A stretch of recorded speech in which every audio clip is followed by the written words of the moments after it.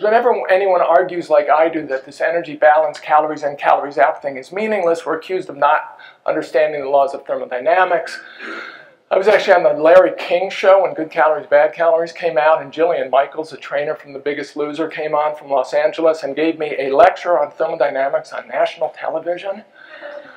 And after we went to a commercial break, I turned to Mehmet Oz, who was sitting next to me, and I said, I have a physics degree from Harvard. And Jillian Michaels just lectured me on thermodynamics. And you can watch this cut on TV. I'm like literally speechless.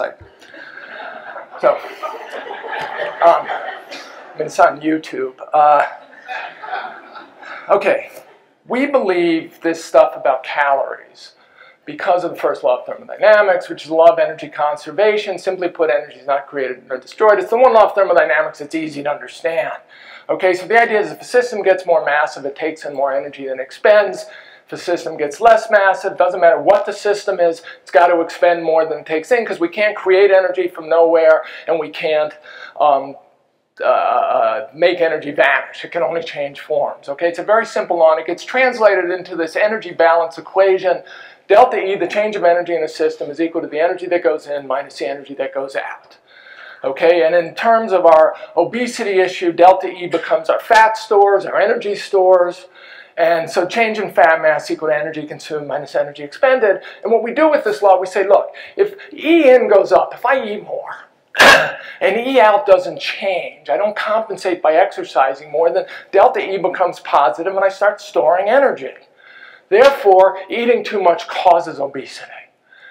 And if E out goes down, if I become sedentary, I have an accident or something, I break my leg and I don't compensate by eating less, delta E becomes positive, I start storing energy, therefore sedentary behavior causes obesity.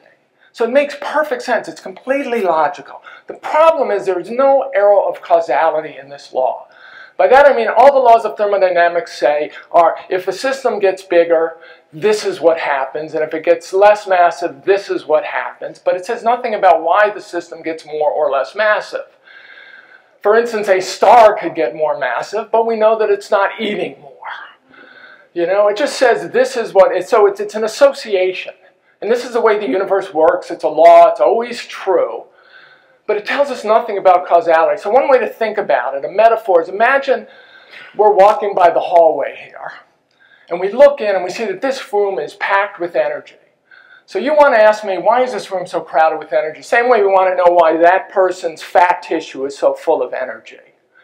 Okay? So it's an equivalent thing. And so you say to me, Gary, why is that room so full of energy? And I say, because more people entered than left. Which is the equivalent of saying more energy entered than left, which is the equivalent of saying that person got fat because more energy entered than left. Have I told you anything you didn't know? Okay? I haven't told you. It's obvious more people entered than left because the room is crowded. That's a given. So you say to me, Gary, that's a given. I want a real answer, not this bogus more people entered than left thing. So I say, okay, but if more people entered than leave, it's got to get more crowded, right? Which is equivalent of saying if you eat more than you expend, you have to get fatter. Have I told you anything yet? Are you still satisfied with my answer? And I hope by this time you're ready to slap me. Okay, so what could be an explanation? Why could this room be so full of energy? Maybe there's a lecture going on. Maybe there's a compelling speaker. Maybe there's free drinks in here. Maybe you notice that Angelina Jolie and Brad Pitt had stumbled in and were sitting in the front row. Okay, maybe the air conditioning worked in here, but nowhere else in the building. It was 95 degrees out there and 72 in here. Maybe the fire alarms went off outside. And the sprinkler system was on. This was the only room that wasn't wet. Maybe there are large members of the University of Colorado football team standing at the door, throwing people in and not letting them leave. These are all explanations for why this room is full of energy in the form of people. Okay, they talk about the conditions inside the room, the speaker, the free drinks, Angelina and Brad, the temperature, the difference between the conditions inside and outside, the temperature differential, right? The water outside from the sprinklers, it's dry in here, and even the conditions at the boundary, the big football players throwing people in and not letting them out. These are all meaningful explanations. That more energy in the form of people came in than left is meaningless. It's a given. And in fact, it doesn't even tell you whether the room's crowded. It only tells you that it's getting more crowded if that's happening. And so the point is, when you say the same thing about obesity, that people got fat because they took in more energy than they expended, you are saying nothing. If they got fatter, they took in more energy than they expended. That is a given. This is the single biggest mistake that was made in obesity research. It was embraced. It was always there, but it was embraced in the 1950s. And it became the conventional wisdom, and nobody questioned it. I didn't question it. It seems obvious. The laws of thermodynamics say nothing about obesity. They're completely irrelevant. They're always true, Jillian, but they say nothing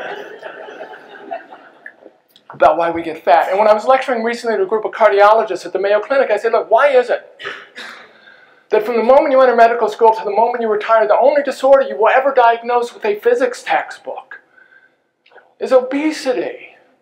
This is biology, folks. It's endocrinology. It's physiology. Physics has nothing to do with it. The laws of thermodynamics are always true. The energy balance equation is irrelevant. If somebody's getting fatter, I guarantee you they're taking more energy than they expend. Okay, as long as they're getting heavier. And if they're getting leaner, I guarantee you they're expending more than they're taking in.